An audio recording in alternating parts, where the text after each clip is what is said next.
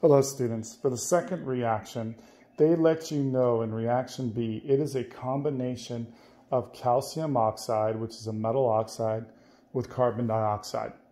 And you're just basically going to combine those two formulas to give one compound.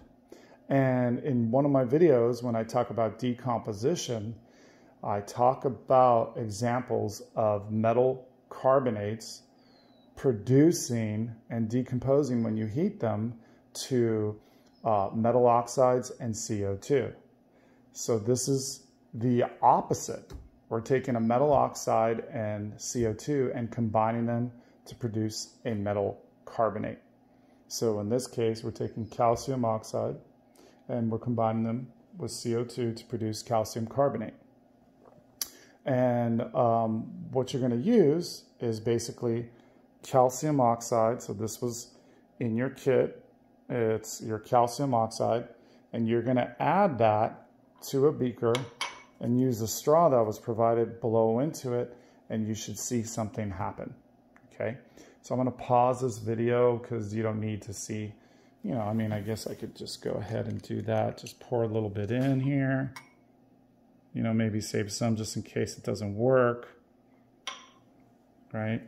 Maybe save half just in case. Get your straw. Right?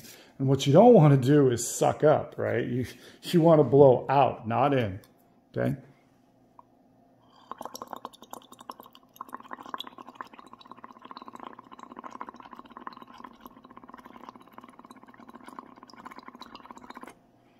So you can see that there is a noticeable color change here.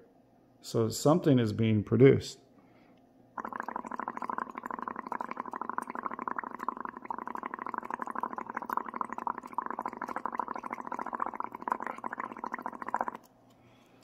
So again, the big thing, do not suck up, please.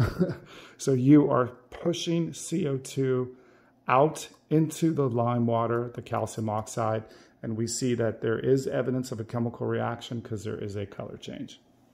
So that's that video.